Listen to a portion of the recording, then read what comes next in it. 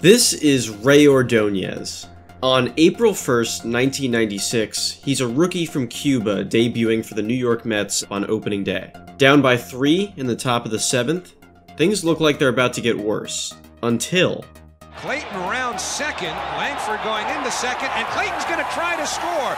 Ordoñez throwing from his knees, and they got him! From his knees! In the outfield! The Mets stormed back to win this game by 1, with Rey making the difference with that unbelievable play. Rey made a lot of unbelievable plays in his day.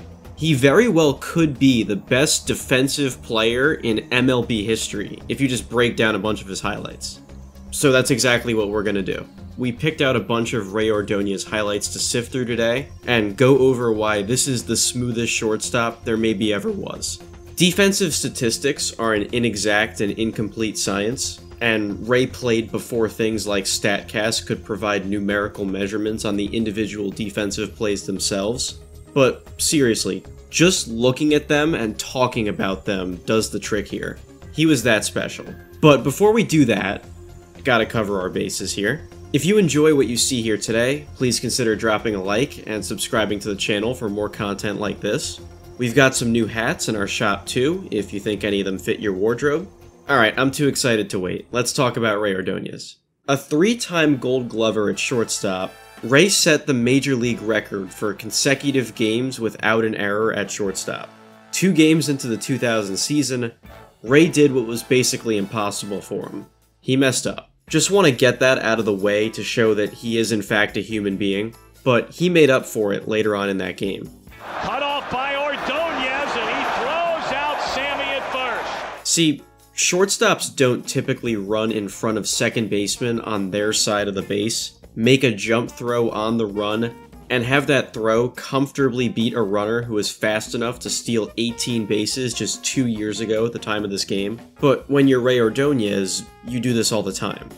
Up the middle, still a chance for Ordoñez! Out at first base! I don't think I have to explain why that was awesome, but I will, gladly. Name a time you saw someone other than Rey Ordoñez go out of his way to snatch a ball headed right at the second baseman. Like, right at him, spin around, make a throw while sitting down, and have it be on target and on time to get the runner. How? This is not normal. Speaking of not normal, this next one's gonna go by really fast, so pay close attention. Rey is basically in a full split and catches a low flip from second base to get a runner out. How do you catch a baseball while also doing a split? I can't do a split, and if my performance in right field at the YouTubers vs. Real Baseball Players event taught me anything, maybe I can't catch a baseball as well as I thought either.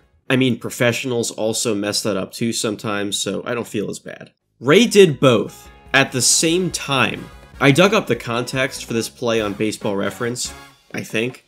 It was the 3rd out of the bottom of the 8th inning during a close game with a rally brewing. Huge clutch save for Rey to keep the Mets in the lead in that game. Little things like this play really do go a long way. Rey was the master of the little things. You know, some like this man, Hanley Frias, you don't.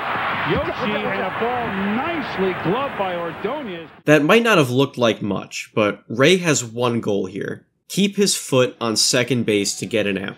The runner has one goal here.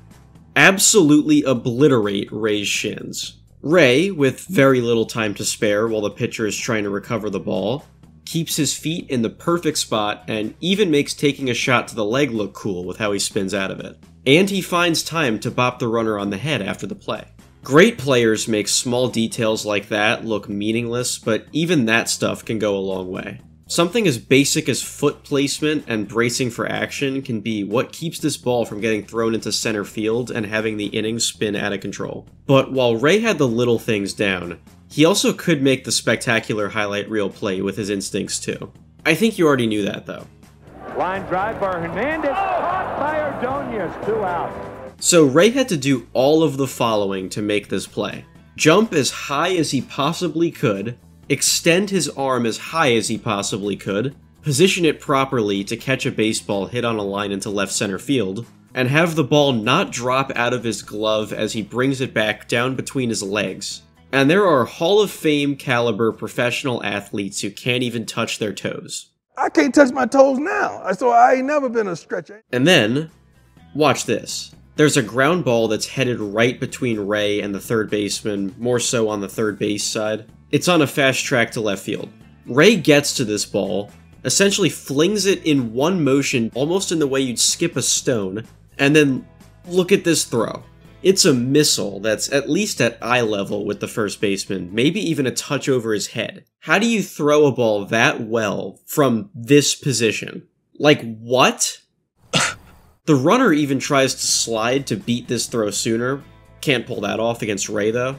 This is part of what separates Rey from everybody else. You've seen shortstops make great catches, you've seen shortstops have great range, but what can make a guy who seems like an unreal defensive shortstop have less value than you'd think is their arms. Throwing errors can kill a shortstop. Meanwhile, there's Rey's throwing. Here's a slow roller to shortstop that Rey charges and decides to try to get an out at home plate with.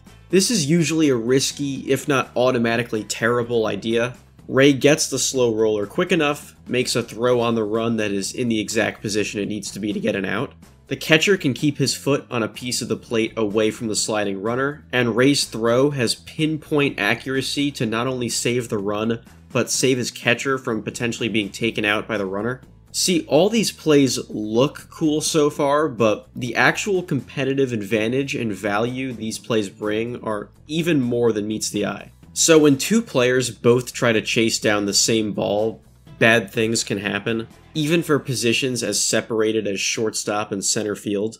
Because we've already established that Rey thought he can get to any ball on the field, here he is chasing down a fly ball to center field. Popped up, shallow center. McRae coming. Ordoñez out. Both going. Ordoñez reach it, gets it, and collides with McRae. Ordoñez has the ball. Rey not only catches this ball, he does so while the center fielder slides down in a way that could very easily knock this ball out of Rey's glove, to put it lightly. He ends up absorbing the blow, but is positioned in such a way where both parties are relatively fine. A shortstop catching a ball and winding up behind the center fielder is unreal. And, oh yeah, something I probably should have mentioned about every other great play he's made in this video. No shifts at this time. You know how in the last few years you'd see a lot more defensive positioning to one particular side of the field that can put the shortstop in much different spots than before? Or like when the third baseman could catch a ball in deep right field because of how they were placed on the field? None of that in Rey's time. All the more impressive now. And here, look, 3 guys are going after this ball. Rey dives for it, catches it because he's Rey, somehow avoids getting kicked in the head by the second baseman, and immediately just pops back up to make a throw. But above all else, what makes a defender memorable are their highlight reel plays. Derek Jeter was always considered such a great defensive shortstop because he could make the plays you'll see on ESPN 20 years later, even though a visit to Reddit will correctly tell you his defensive analytics are not very good. Rey has the defensive stats, the little details pointed out this whole time, and some unreal plays to his name. So I've saved what I think are the 2 most amazing and aesthetically pleasing Rey Ordoñez plays for last. Here goes. Not running. Ordoñez keeps it in the infield and gets the force! What? Rey Ordoñez not only made a diving stop, when the ball squirmed away and made him turn his back to second base, he simply flipped it over his shoulder, falling backwards directly into the second baseman's glove for the out. I don't even care that the batter ended up being safe at first. He basically used the same bodily motions a baby would awkwardly use to play with blocks to record a fielder's choice. Unbelievable. But I think even more unbelievable is this play. From June 11th, 1996, bases loaded, 2 out. Plesko pops it up, left field line, not an easy play. Yoki coming, reaching Ordoñez! Do you believe it? Rey Ordoñez with the bases loaded! So, somehow, a shortstop might have saved 3 runs from scoring. He dives past the left fielder, covering at least 100 feet of ground to get to this ball, extends his body as far as it can go, and catches it in fair territory. That ball only just barely stays in his glove. If that ball pops away, All 3 runners could come in. If almost anyone else is playing shortstop, that ball falls.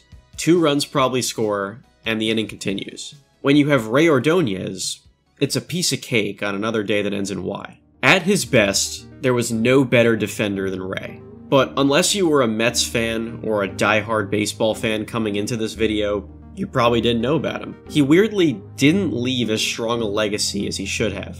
Like, this is not a very good biography. There's 2 reasons for that. 1, he had a very abrasive personality at times. One time he said he didn't want to play for the Mets anymore because Mets fans are stupid.